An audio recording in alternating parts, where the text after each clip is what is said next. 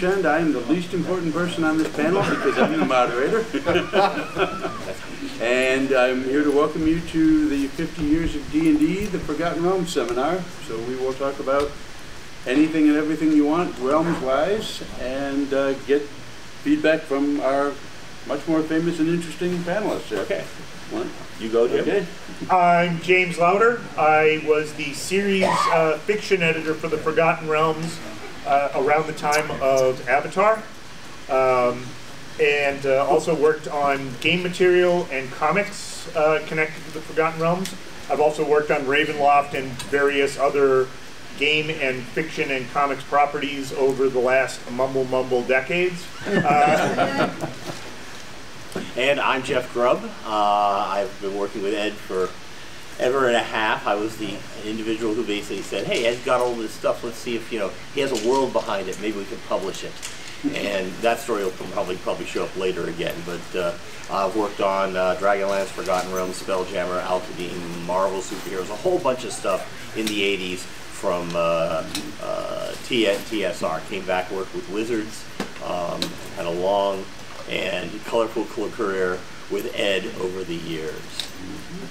And did short stories and novels and comic books. So. Yes. Oh, yeah. Okay. So, I don't know how you want to tackle this first. It's your panel. You're the moderator. Yeah, you're the moderator. All right. What's the first project that leaps to mind when you think of the Forgotten Realms and your work with it? What was your first FR product? The first FR product I worked on was, I think, well, the first novel that I worked on was Spellfire. Okay. I was a copy editor on Spellfire. And then I got dragged into working on Hall of Heroes, which I wasn't actually supposed to work on, but I foolishly went to the game division and said, hey, has anybody asked any of the fiction authors about these write-ups of their characters? And of course they, what? We can do that? We can, books and games can talk? And so I ended up coordinating some of the book authors, Bob Salvatore and Doug, to actually see the text before it got published. And then Scott Jensen and I ended up writing all of the Avatar characters because I had just been handed, as my very first full editorial experience, the Avatar trilogy, which we can get into if somebody brings more alcohol. Yes. The first actual editing I did in the book department as a story editor was doing the second pass on Jeff's and Kate Novak's novel Azure Bond. Great way at the dawn of time. Right, yes. So very early on. My first Realms product was, of course, the original Brainlocks. And that was Ed and I teaming up. I will go back and do the secret history. Many of you know this already, so please forbear. The Realms dates back to, officially, to when Ed was like 9 years old. He wrote a short story called One Comes Unheralded to Zerta. And it was very much of the sword and sorcery. Elminster makes an appearance. There's magical cross-dressing. And this was like the first, and he was writing fiction based in this fantasy world. And when D&D came along, he started running his friends through the Forgotten Realms using the D&D rule set. And at this point, he started writing articles for Dragon Magazine, where he'd write an article in which Elminster manifests in his kitchen and steals his beer and tells him about 5 magical books of the realms. And Kim Mohan would take out all the fluff and he'd publish 5 magical books of the realms. And this went on for some time until Kim gave up and just started publishing the introductory material as well. And that's how everybody got introduced to Elminster. And I think he got hired on as a staff editor, unpaid, for Dragon Magazine. I was a unpaid staff editor as well. That was to guarantee that we would deliver a column of some type every issue. I need 300 words by Tuesday. Pretty much, but we did get paid for the articles. We didn't get paid for the position. But in the wake of Dragonlance, there was, honest to God, some concern that Dragonlance is very good. What are we going to do next? You know, it's going to fade. It's going to fade. It's going to fade. And, you know, what are we else we're going to do? And I was the poor schmuck that basically said, Ed's written all these articles. You know, maybe he has more of a world behind it. We can take a look at it and develop it. And I said, that sounds great. Call Ed and see what he wants for it. And okay, I called Ed. He was and is a librarian in Canada, so I'm calling long distance. And this is the first of many times I've dealt with their library front desk. Oh yes. You know, after a while it was like it's him again. So, and we chatted, and I said we'd like to buy, you know, what you have on the realms. And Ed said, well, you've printed my material. I thought you already owned it. And I said, okay, we're not going to tell anybody you said that. And we paid him a small amount of money, a Macintosh without a hard drive. A year later, because we liked him, we gave him a hard drive to go with it. So he was swapping discs for the first year. And a promise to publish, you know, novels that he's written. And this became the basis for what the Forgotten Realms Grey Box said. The Elminster's notes were often material that he just has 4 pages on Rashomon, you know, and so basically we you know, edited it down and basically and then put some game lore in there as well. So that's why it's a team up between the two of us, because he's the architect of the realms, and I'm just the engineer. I help, you know, basically put it together in such a fashion that people in the maps. He mailed us the maps. There were 20 the maps of the world. There were 24 8.5 by 11 pieces of paper, and we had to tape it together, and we hung it on the wall. Outside of Jeff's cube, right, in Cube Land in the game department in TSR. Because that's where we would end up arguing about where things would go, and it was a hand-drawn map. So, you know, there's like an area, there's a location south of Waterdeep called Kavanaugh. And we've written about the lost empire of Kavanaugh and, you know, all this underground stuff. Actually, the line was supposed to be cave mouth. So I didn't get everything. That map, by the way, is at the Game Hole, which is a gaming group up in Madison, hanging from their ceiling. So that's where that's ended up. So we had to assemble that. I'm giving the secret origins. There's the man whose penmanship led to many new things they weren't expecting. That's true. Sorry I'm late, folks. It's okay, we're in the hidden realm. Yes. Yes. And and the fiction program started off again by a book that was... Oh, God, yes. Go ahead. No, you were involved. So. Yeah, well, kindly. In the wake of Dragonlance, TSR UK wanted to do its own Dragonlance. And they got Doug Niles was going to write the novel. And halfway through writing the novel, they shut down TSR UK. So he had a half-written novel, and Ed and I were working on the Grey Box. And so we redrew the Moonshakes, which originally were going to be like an archipelago, like a Earthsea type construct, and basically put in this giant England, which was the Moonshake Isles. So our first book, which actually came out like a month before the Grey Box, so it was actually the first Forgotten Realms product, was a book that had been written initially. And this kind of worked for Forgotten Realms, because Forgotten Realms was intended to be the world where you can put everything. Right. You know, we had some orphan products like Pharaoh, that basically didn't have, like, they didn't belong to Greyhawk, they didn't belong under Ilfarn, right. They didn't belong to any particular area, so they found a place in the realms. So the realms became just this Hoover vacuum of sucking up all these other, you know, and that became the world's strength, and why it grew so quickly and became so diverse, because you could have Bob Salvatore come up with the character Drist in 10 Towns, and then that gets grafted onto the world as well, but it also leaves Bob room for it to be his character with authorial voice. Right. And the fiction line has P.G. Wodehouse jokes in Azure Bonds, and Scott C. Ensign doing his Clive Barker riff in the Harper's novel he wrote. I thought he was doing Manly Wade Wellman. No, it was super Clive Barker riff. Unreliable narrators are our friends. Yes. But it was one of the great things. Dragonlance, for all its strength, I always described it as a tree, because we have the epic. Right. And the further away you get from the epic, the weaker things feel, because you got the heroes, you got strong characters, strong motivations, Yep. but it's this good solid center. And the realms is much more of a bush. That Bob's over here, and Ed's over here, and Doug's over here. I originally had a small version of the world map with territories carved out. If you're going to the Moonshades, talk to Doug. Right. If And, you're going- and when fiction, when we started putting together series like The Harpers, and I had taken over, so there were 3 parts to the fiction line when I came in. Doug had started his stuff, Bob had started his stuff, and then I got sort of all the other stuff. Yeah. So Bill Larson was Doug's editor, and Eric Severson was Bob's editor, and then I became the editor for all of the other Forgotten Realms. The swing shift editor. But yeah, exactly. So Avatar, it'll be really easy, no problem. Oh, We'll give it to come the now. new guy. And so one of the things that oh yeah, exactly.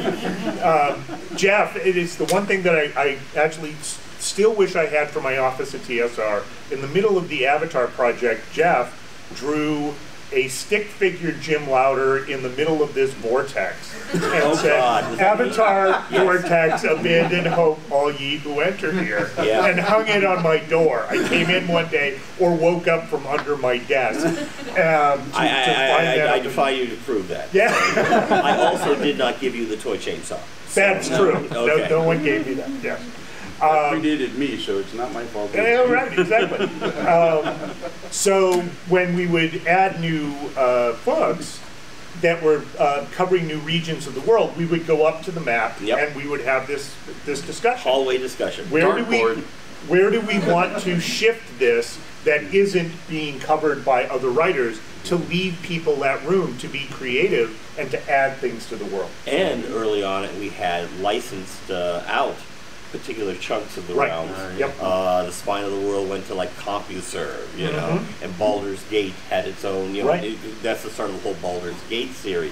And Neverwinter basically went out to a computer company as well. Yep. And it created that challenge sometimes because, okay, Bob, let's say, snowy, wintry, Arctic, place for 10 towns, and we're looking all along the top row and everything giving out all the pieces, and we end up in the upper left-hand corner in a little bit of the map that we extend out, and that's where 10 towns ended up. Right. So. Well, yeah, you guys stretched out the Great Glacier to fit in Doug's other miniatures game. We cut it back. Yeah. The H series was already started.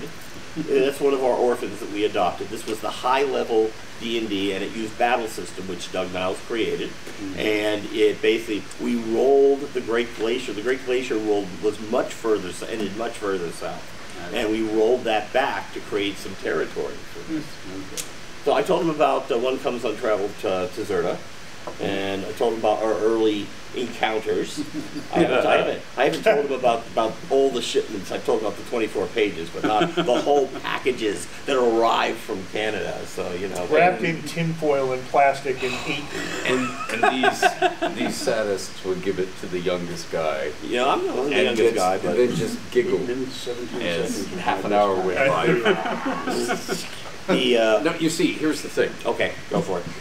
In an early GenCon in Mecca, I attended one of those in the quad, one of those cute little seminars run by Steve Witter. If you'd like to write for TSR, and he would hold up an 8-inch floppy with 3 staples through it, and say, "Please do not staple your manuscript to your manuscript,"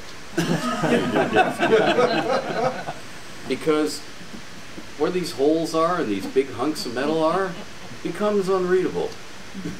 Please protect your discs. And he'd hold up an 8-inch floppy that had bent in half, like it was a greeting card. He'd say, "This is also hard for our machines to read." And How many of you actually remember discs bigger than? yes, The other thing that's kind of remarkable about this is TSR among publishers was ahead of the curve for using computers and accepting manuscripts on disk. And so we also were not New York Publishing. We were building it up from the ground, as it were. So we did not know, what is the way we're going to do things. So they were inventing stuff as they went along. When Jeff called me at the library, it was a long-distance call. Yes, it was. There was a budget that could not be exceeded. I worked in a tiny public library in a large city in Canada, so we had a teleprinter machine, because libraries had teleprinter machines to cross the great frozen north. There was a teleprinter machine and a shipper in O'Hare Airport. So if somebody wanted to real time, they would have to drive from Lake Geneva down to O'Hare Airport, walk in and say, "Can I use your about a teleprinter 2-hour machine?" drive. And he took to me. One of the revolutions we had while we were doing design work was the rise of Federal Express. Yes. And the ability to get things over several days as opposed to several weeks unless they disappeared in customs. Can I tell the FedEx story now? You can tell the Go FedEx ahead. story Okay. now. So, I don't think anyone can sue us about it. Okay. Okay. The second package I sent Jeff in 1986 is still on the way. Yes. do you have the tracking number? I was going to say, No. This was by mail. Yeah, okay. And when that happened, that's when Jeff said, "I've been entrusted to give you the company's FedEx account number." Yeah. So, because I happened to work in a public library, so during daylight hours, because I lived in the country, FedEx didn't know anything about the country. If you FedEx something to me in the country, they got it to a city that was about an hour away, and they just handed it to the local post office to do the last, so I mean, it was last mile. Yeah, so there was no savings and no security. But so every day during working hours, I was at the library. So I called from a public library to FedEx. 3 handsome young guys in the shortest of shorts, knife-edge creases, full FedEx uniforms, white sneakers gleaming, came in the door in unison, boxes, waybills, waybill envelopes. "Sir, how can we help you? Here, we are FedEx," in this huge glossy catalog. And I said, "Oh, okay. Right, our pickup times are this, our pickup times are this. We don't pick up Saturdays or Sundays. Goodbye." Oh. So, which won me an awful lot of design days. But yeah, then I would remember Steve Winter's floppies. Yeah. And I would do a manuscript.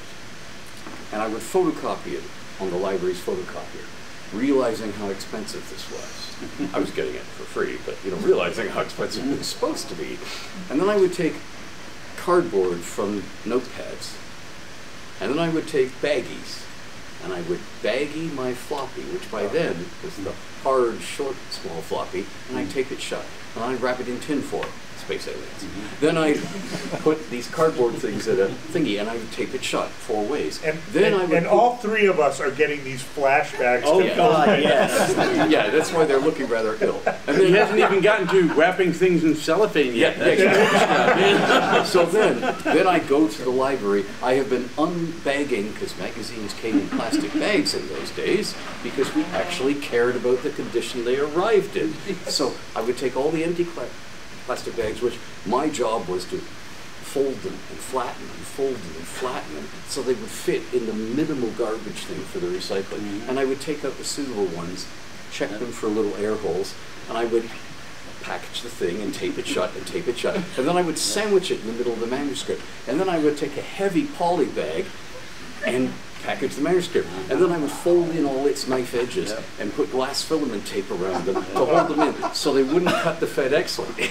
And then I would have my photocopied, looked like professionally printed address thingies, and I would address the plastic package as if it was a letter in case it lost its back. Then I would put it in the FedEx, do the same thing with the FedEx thing, and then I would tape it shut 3 or 4 times, and then I would case it again.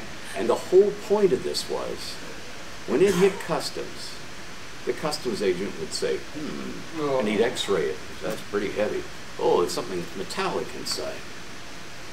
Oh, okay. And so, and it would go through. The whole point of it was to and by the way, the library received its own personalized mail delivery. And we watched the driver of the mail van drive all over our parking lot looking for a puddle. And when he found one that was 6 inches deep, he dropped the mailbag into it and left. So we were used to that. So I was guarding against those two things, little realizing I was driving us mad. This little ride. So you've heard him now describe how he wrapped it. Imagine being on the other end, the package arrives, and you start unwrapping. Yeah. And you keep unwrapping. And you're trying to do it in a way that you're not going to damage the disc or the pages inside. Yeah, exactly. Because by the time I came along in early 1990, it was a game at that point. You would be, mail call comes in, it hits the desk, and somebody stands up, hey, package from Ed, time me. I bet 8 minutes and 17 seconds to get it all unwrapped. I had unwrapped stuff, and Ann Brown, who was the editor over the Cube Wall, after about 5 minutes would say, that's another package from Ed, isn't it? Yeah. She's here today if you wish. She is. Yeah. She's running the So the other thing about this is, this is all pre-internet, pre-Zoom. So one of the other things that happened, I lived up by Milwaukee, not down in Lake Geneva, like most of the staff. So if we missed the FedEx drop in Lake Geneva, I would have to drive 9,000 miles an hour up Highway 43 in Wisconsin to drop it at the last possible time at the FedEx at the Milwaukee airport. And this was magic. This was amazing, as opposed to when, and we had the reverse problem when we would ship him samples and books. They would stop at customs for about a month. Right. And then they would be passed on, and Ed would get them, and there'd be one copy that had been read. The spine was broken. And sometimes there was a review tucked in the So that's what the Canadian Customs was doing to us. Oh, yeah. Well, they know him after a while. Yeah, they knew me. But then Gary was the same. When he was starting D&D, and the first shipments out were going out to General Mitchell Field in Milwaukee in Pete's Freight. Right. And Pete's Freight was full of stuff made in Lake Geneva being shipped out all across the nation. And it was full, this little cube van. And Gary would pay Pete in beer, and Pete would take one box for one hobby store of D&D stuff and shove it under his seat in the front cab of the van. And so this was a time-honored tradition. Oh. That's how Dungeons & Dragons reached the world. We had boxes of books that showed up at the local half-price bookstores over the years. Just things that fell off the printer. There was one, this was a Dragonlance story. There was a collection of Dragonlance short stories, and there was a misprint in there. And the misprint involved, they reprinted a story by Margaret Weiss, again on the last page. So, the last story didn't make sense, because suddenly there was this reprint material. So they pulped the run. And then we got a fan letter from somebody who said, oh, I really like your short stories. But the one at the end didn't make any sense because it repeated, and there was an error. We thought, we caught all that before it got shipped out. And so we contacted the guy in the half-price bookstore that he worked at. Happened to be in the same community as the printer.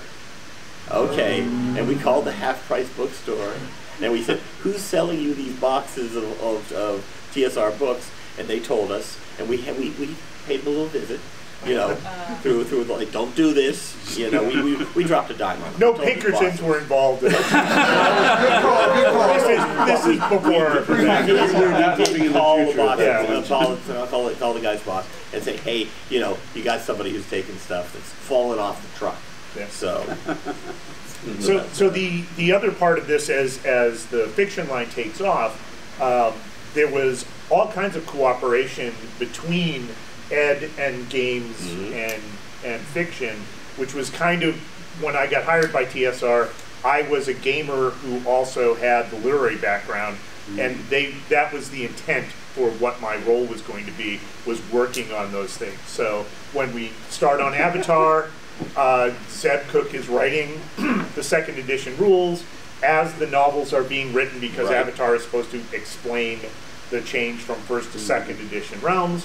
Ed is getting notes, Jeff is getting notes. We're all doing this all in real time. I'm getting yelled at for spending too much long distance phone calls to Ed at the library.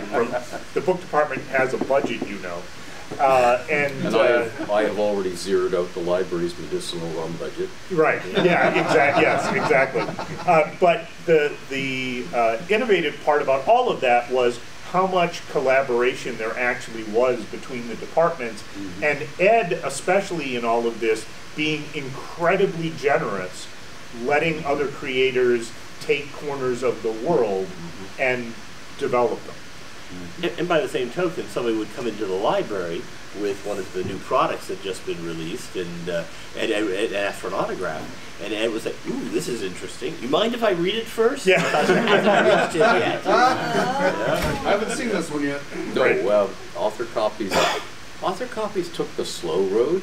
I think the Pony Express was still operating. Both mail Pony Express. Oh, okay. But by the time I showed up, I thought that the way you got your author copies was you just filled up your van once a year when you came to TSR for GenCon. Right? Well, Yeah. I pretty much did, because everything I missed receiving, except Swords of Dragonfire, I never did get that. Any of my, a whole case of author copies never happened. I don't think we have them anymore. No, I don't think so either. Yeah. I did ask at one point. I said, hey, come on, multi-million-dollar corporation. Surely you've got a warehouse or two I could raid. Well, we do have a warehouse. You know, Yes. the Sheridan Springs office had like the largest warehouse in southeast Wisconsin. You know, that was a bragging point. Yeah, if you walked out of the Dungeon Order hobby shop, you were on one of those little landings. Yes. With a steep stair down, and about the 8th level of the forklift thingies was at your eye level. The last scene of Raiders of the Lost Ark, yeah, that's what we had there, and we had all sorts of stuff stacked and hidden in that warehouse. Stuff, materials from demos, parts of the castle, you know. This was back when GenCon was in Milwaukee, which was about an hour's drive away from Lake Geneva. So we would often, basically commute in to GenCon as opposed to having rooms up there. So Yeah. we would drive in. TSR actually ran the whole convention. So the warehouse department was doing the ticket desk. Yes. And so And our CFO was looking over the cash box. At Right, the, yeah. dealer- at the Yeah, dealer's exactly. area. And one year they splurged and gave me a hotel room in the Hyatt. Yep. And I usher my wife into the hotel room, and she says, I love the decor.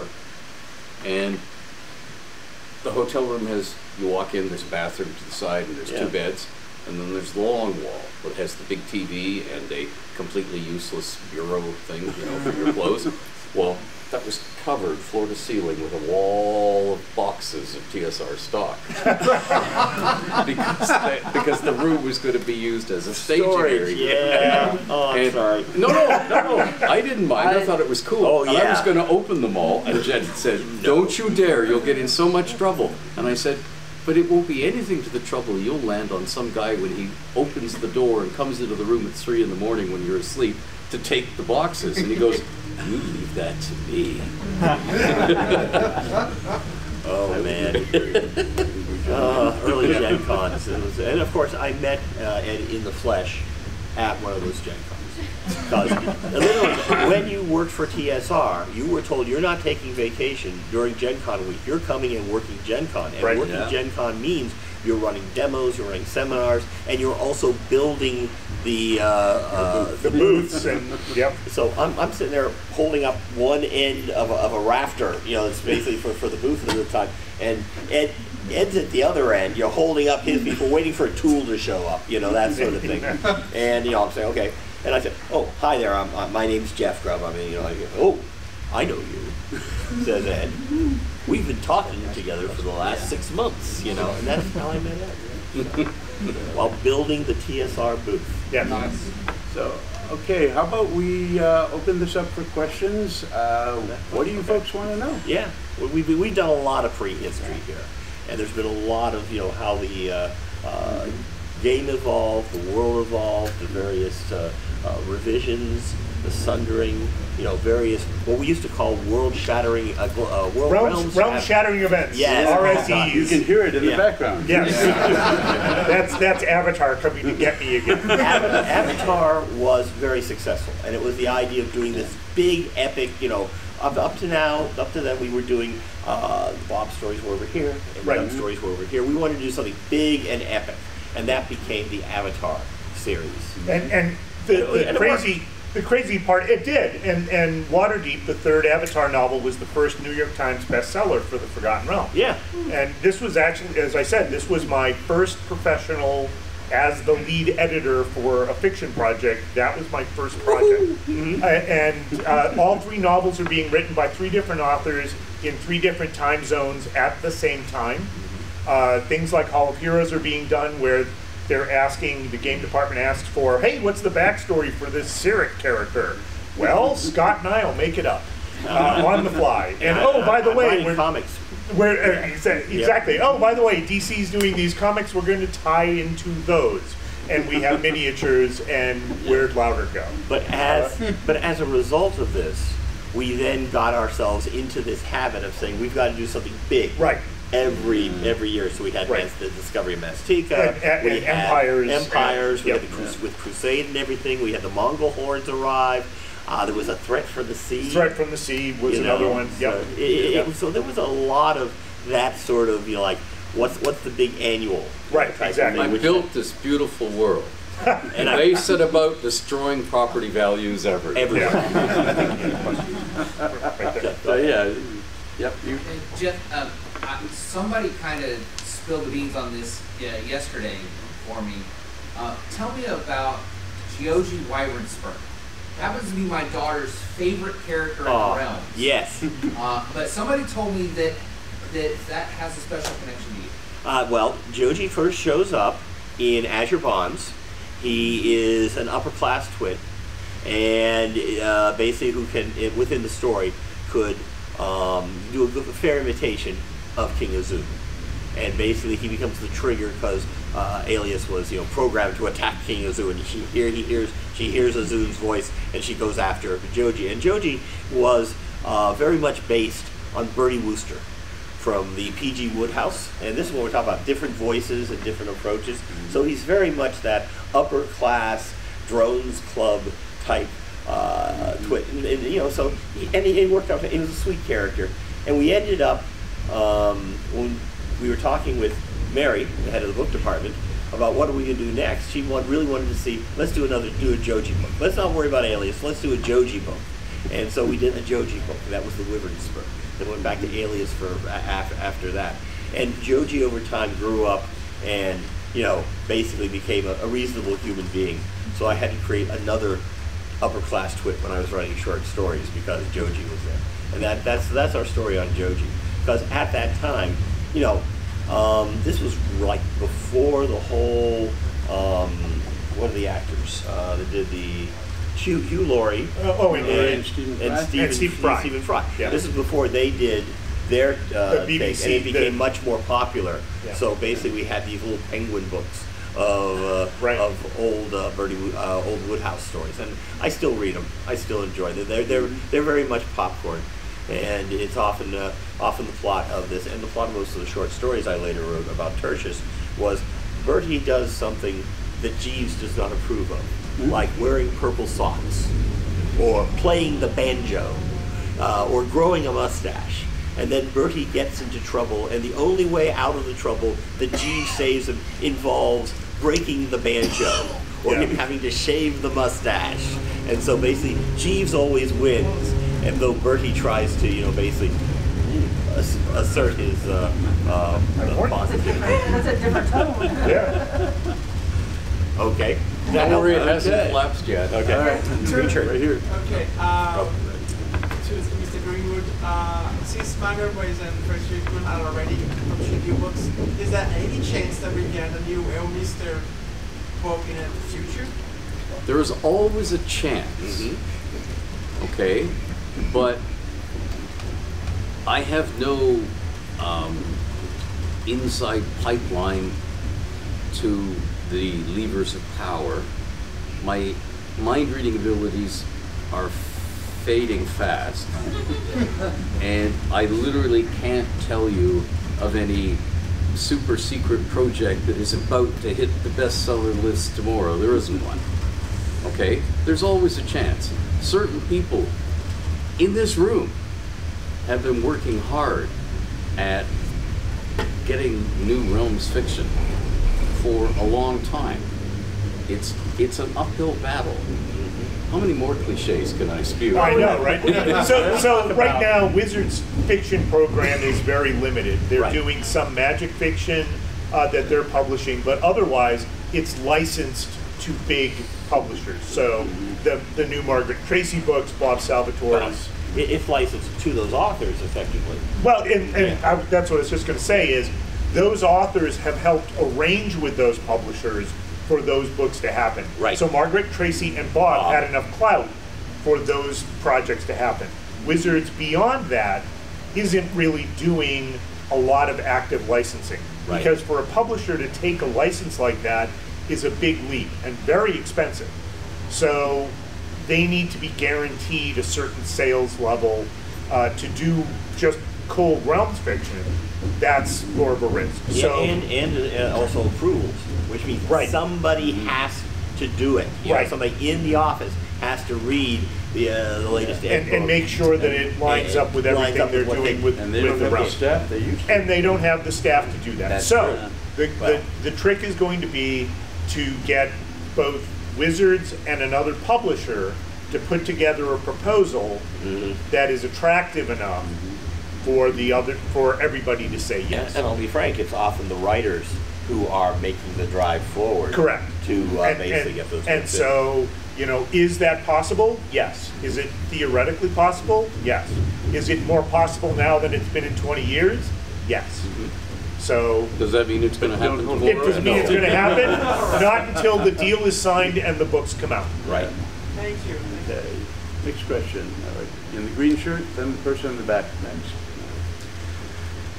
Between things like Bob Salvatore's books and video games like Baldur's Gate 3, have any of the projects taking place later on in Forgotten Realms surprised you? Do you have any favorites?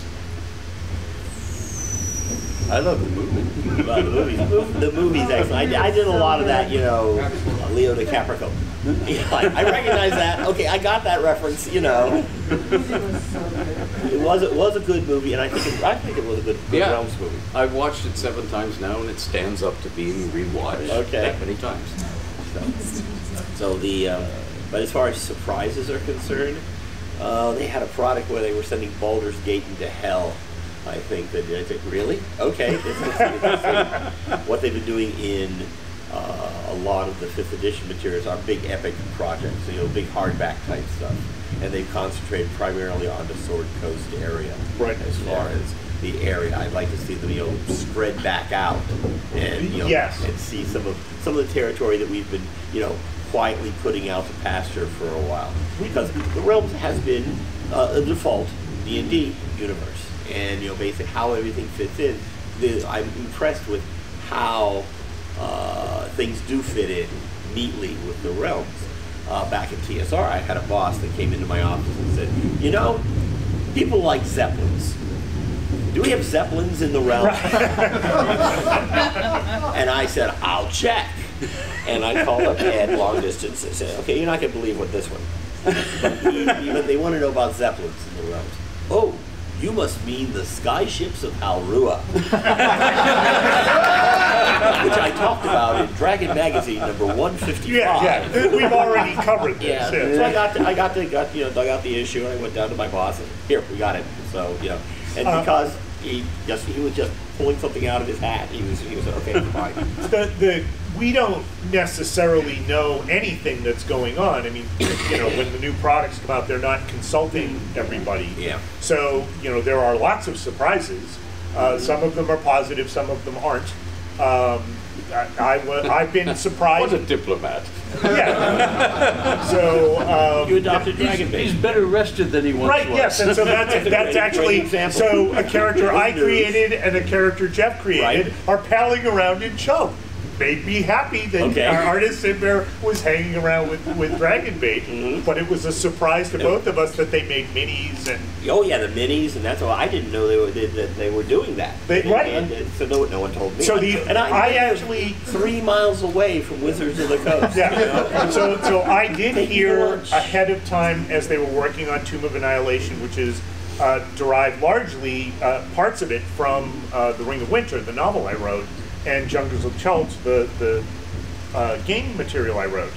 I heard ahead of time that it was happening enough, and I asked the right way with magic words that I got to review. Yes, I got to review the hardcover ahead of time for the specific things, Artis Cimber and Mesro, and some of the material, and with that I got to actually save the city of Mesro, which that was the big surprise, that it actually worked. I tried it and it worked. Because Mesro had been destroyed in 4th edition, and that was a city I had created. And I convinced them to add a line into the Tomb of Annihilation source book that says it actually hadn't been destroyed. Opteo slipped it into a demiplane. Okay. So it was saved, and when I gave them the change, I actually put on the editor hat too and said, and if you delete these 2 lines later on, which are easily deletable, you actually don't have to reset this page.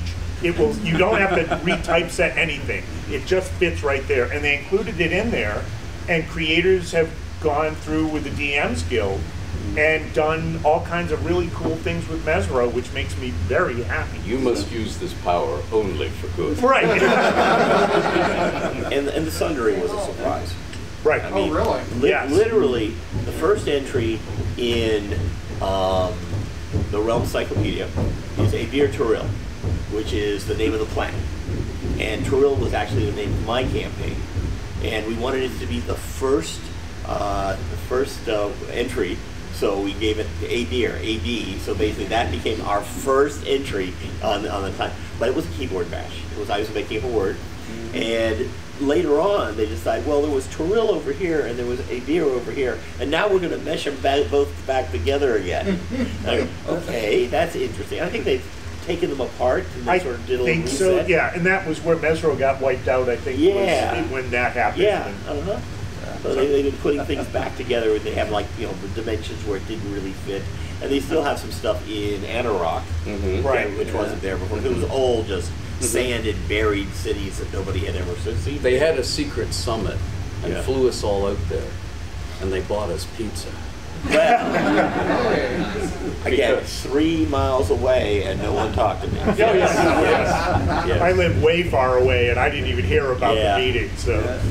I usually find out about the secret summits because Ed calls up and says, "Hey, I'm down at the hotel. You want to go for a drink?" Yeah.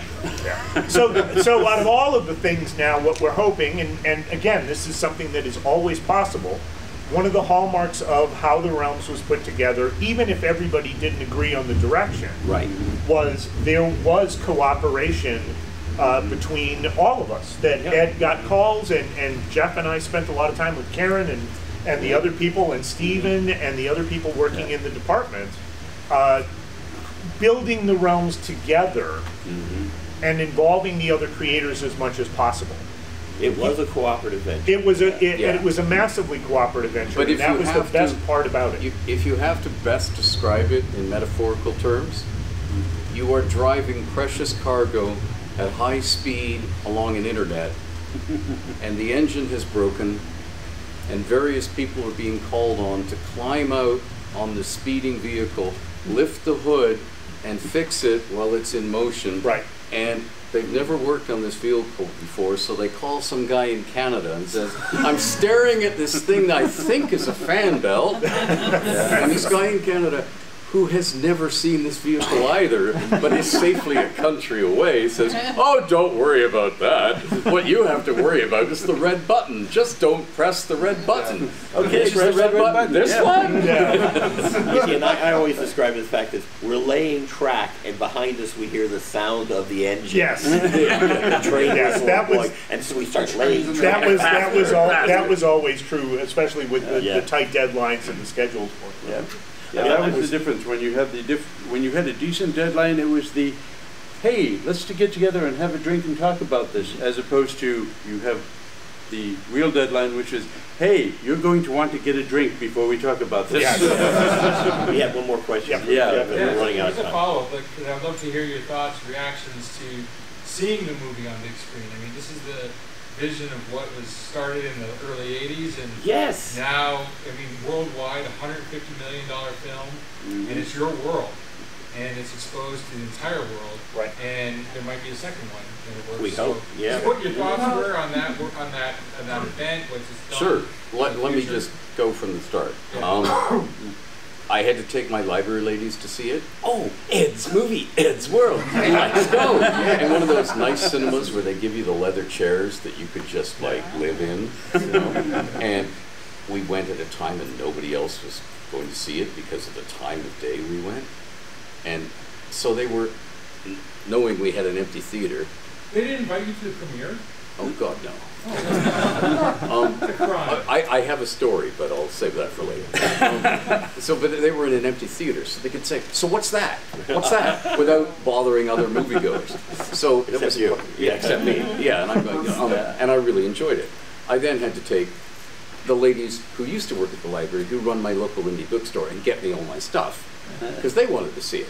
And then I had to take my boarders to see it. And then I had to take my family. And I kept enjoying it. And I will tell you, it's visually gorgeous. Yes.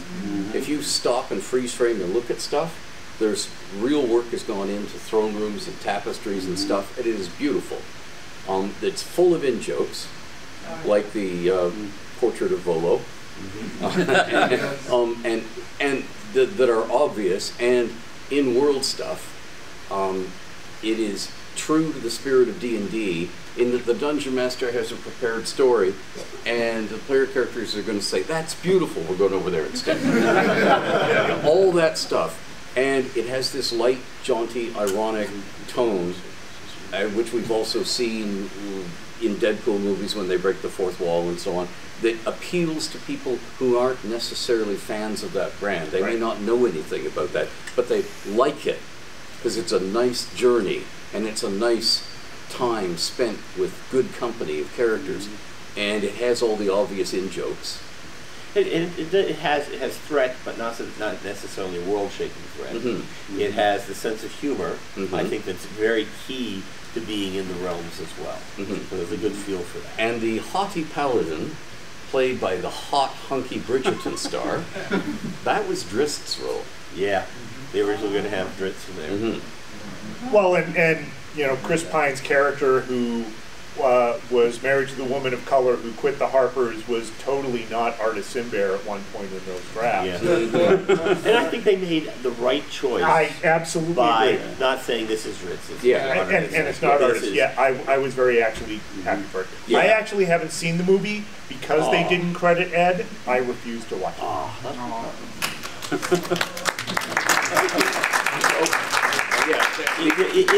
Is the young wizard Elminster's grandson? No, he's a great grandson of Elminster.